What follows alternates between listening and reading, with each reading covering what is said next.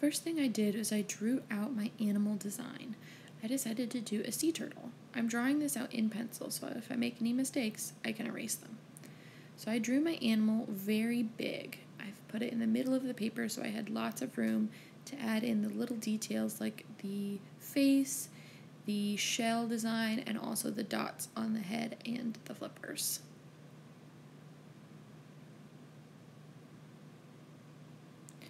Next thing I did is I was thinking about what designs I can put in my negative space, or the space around the focal point or the subject of my artwork, which is my turtle. So I decided to do some triangle spiral designs, and then I also added some seaweed underneath. So they can be just decorative designs, or they could be functional to your creature. So I did some bubbles and some ocean waves, and designs that you would probably see or in the turtle's environment, or you can do something that's more decorative, like these square spirals that I'm doing. And molas have a little bit of both. Sometimes they might have something decorative, or it might be something related to the animal that is the subject of the artwork.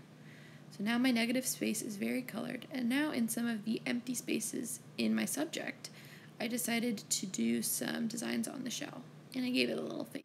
Something I didn't get the chance to do in pencil that I later will do in marker was to create a little outline around my animal. And this is to give it emphasis, because there's a lot going on in our artwork. We want to emphasize or make stand out our animal. So I'm just making, with my black marker, I'm making a little outline around my creature to make it stand out against all of the stuff going on in the negative space. Also, I decided to outline my animal with this black marker, but when you're outlining over your pencil lines, when you're tracing over your pencil lines, you don't have to use a black marker like we did with our other Zentangle. You can use any kind of colors you want.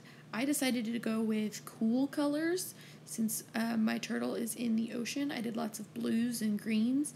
So I recommend thinking about what colors might be in your animal's environment, or what colors work with your creature, or what colors might work well together.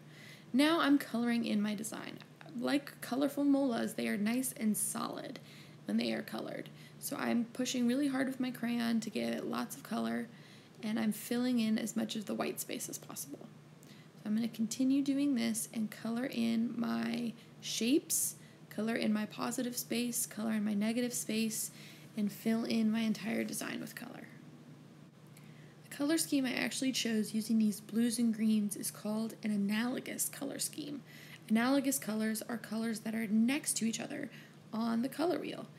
These colors usually work nicely next to each other because that's where they are on the color wheel. They're similar colors.